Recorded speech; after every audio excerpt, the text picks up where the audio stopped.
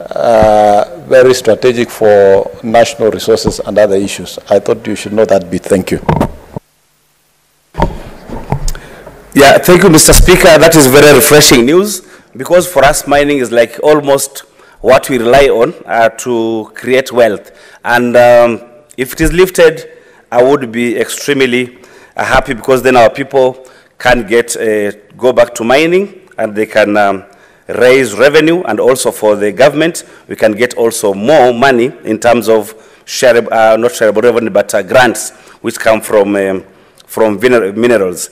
Mr. Speaker, the last thing I would like to speak to, or not second last, is that since we have started getting royalties from minerals, we are awaiting to get royalties from the vast land that is hosting the Tsavo Conservation Area. Mr. Speaker, we are not getting anything, yet Section 76 of the Wildlife Management Act of 2013 stipulates that 5% of the money that is raised from the conservation area should go to the community that surrounds Tsavo. That has not been forthcoming, and I'm happy when the President came to Taita Taveta for some prayers.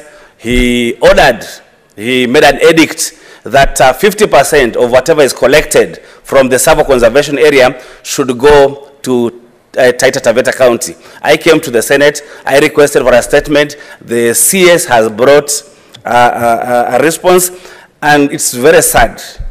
It is very sad to note that in her response, she said that we even collect less than what is available to run the Tsavo Conservation Area. So I think, Mr. Speaker, what we are agitating for, since we bear the highest brand of a harm and loss of lives for our people, loss of livelihoods for our people by the wild animals, whatever is collected, we should have a way of sharing with our county, so that if we borrow money to supplement or to add onto the running of the Tsavo Conservation Area, whatever is borrowed should include that can go to mitigating the human-wildlife conflict. When I hear people saying that we are getting fertilizers so that we can produce more, I tell them, to me, it doesn't make sense. Because even when you get the fertilizers, we farm, we cannot harvest, because when you're almost harvesting, the elephants come and they eat all the crops. So for us,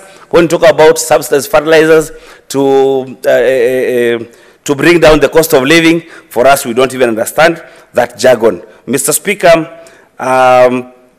more refreshing is that very soon we are going to benefit in terms of royalties from carbon credit. We harvest a lot of carbon credit from the 1.4 million acres, and I know the legislation that we passed here, if it goes into, it's operationalized, then you're also going to benefit a lot from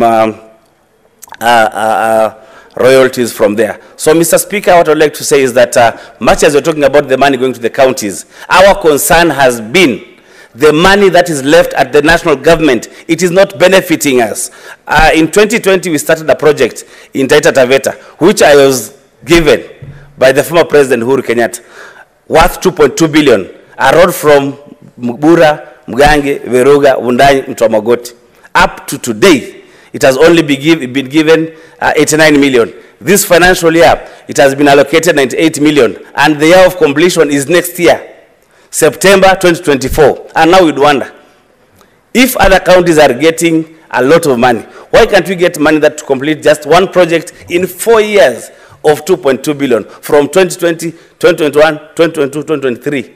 This financial year, it is given only 98 million. I think we should come up with a framework also to try and see how revenue left at the national government is equitably shared, so that some counties that have no shares, that have few people who bring very few votes into the basket of the president, are also given opportunity to benefit from the national cake. With that, I submit.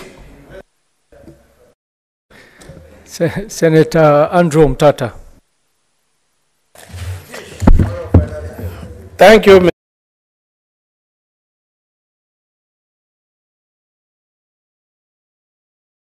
Some of us are very uncomfortable putting on neckties, and we have not been used to these neckties in this environment. So I think you need to do something about the air conditioning in this chamber. So, Mr. Speaker, sir, I would like to say that